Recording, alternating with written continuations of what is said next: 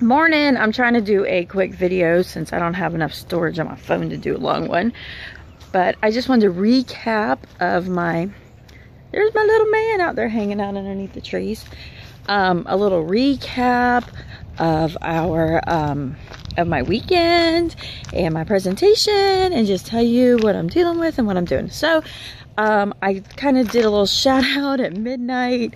Yes, I am no longer keto. I'm kind of happy to be back on my carbs. I'm not gonna lie. It's been good. It's been good. Except because I've been studying so much, I've been eating a lot of junk food. And I think that might be the inflammation issues. I'm definitely putting on some serious weight. But we'll deal with that after the exam, right? Sport my Eagle Rock mug. If you've never been there and you ever have a reason to go to Eagle Rock, go. It's in Georgia. It's a 4-H facility. So anyways, I did the presentation. Everybody loved it. I definitely hit a need that was needed in a kind of problem-solving kind of way, and ended up coming back with at least 30 people I'm working with to continue evolving this little idea I had, because it was immediately it had an immediate ability to be implemented in their own life. So that was like phenomenal, reassuring. So happy I did it. The only problem I am running into is I came home very motivated and excited, and it is so hard to focus on my studies.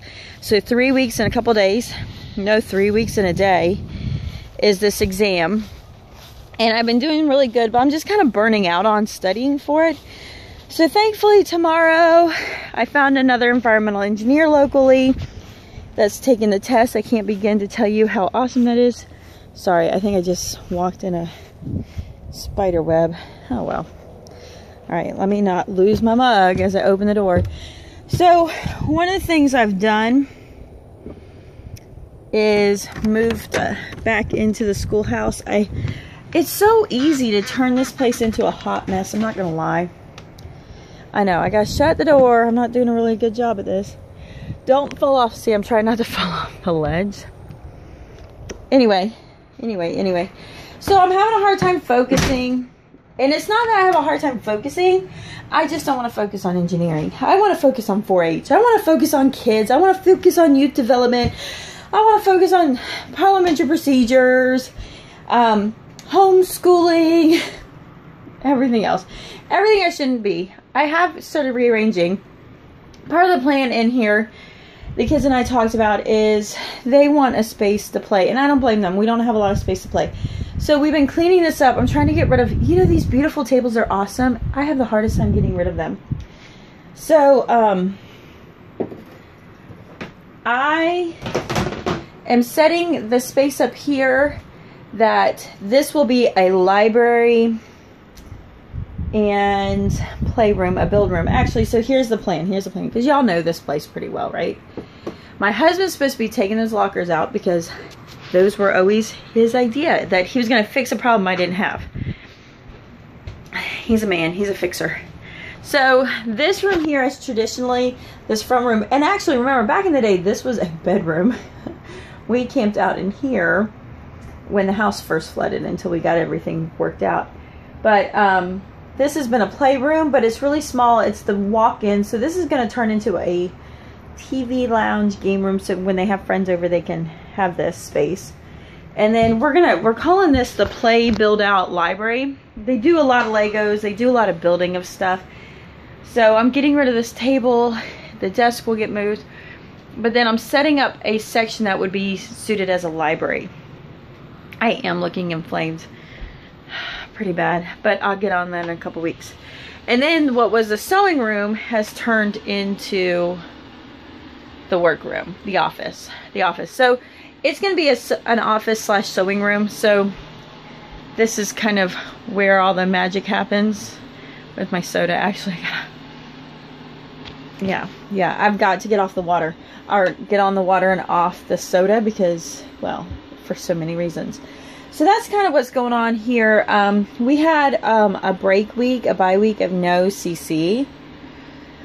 And you know, we love CC. We like what we're getting out of it. But having a week of not going and us being able to come down and relax, we're definitely having the struggle with, it's very rigorous and we miss the vigor of our learning. Yeah, so,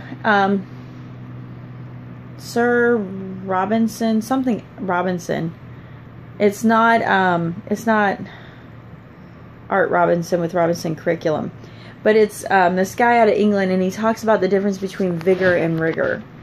And we're definitely having the feeling of vigor and rigor.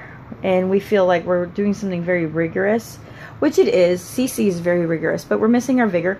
We're missing our relaxing mode. And so because of that, like one day we're like, oh, this is great and this is awesome when we're done. But the other part, we just really miss the camaraderie of each other. Yeah, and so because of that, we're just like, what shall we do next year? We're finishing up the year because I'm committed. I have to be committed. I'm contracted. But with that, we'll finish out the year, no problem. We like that we're doing it this year. We're learning so much, and we're learning so many like amazing skills doing CC this year.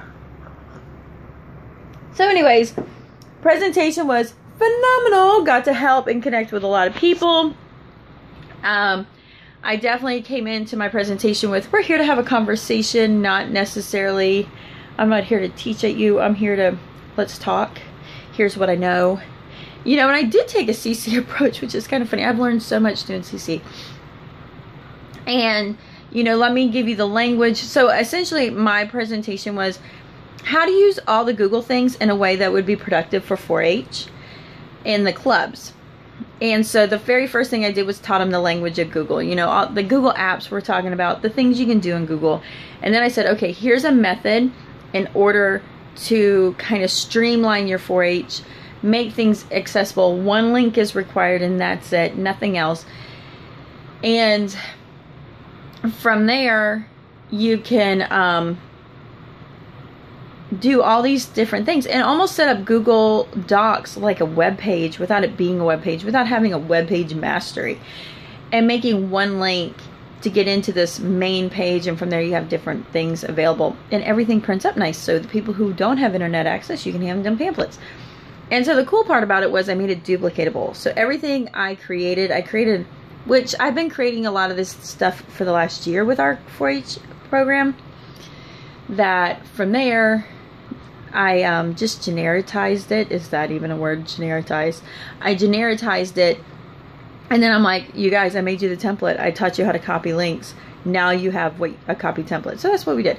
So that's what we're doing. I'll try to get back to you next week. Just pray for me to focus on what I should be working on and not on what I need to wait to focus on the 1st of November. It's very hard. Look, I'm sporting this rope bracelet. My buddy Lance said in Georgia made that for me. He goes all over 4-H Georgia to teach this skill. So we're definitely going to bring that home here, and we're going to start working on some of these. All right, I'm going to go. I'm going to talk to you later.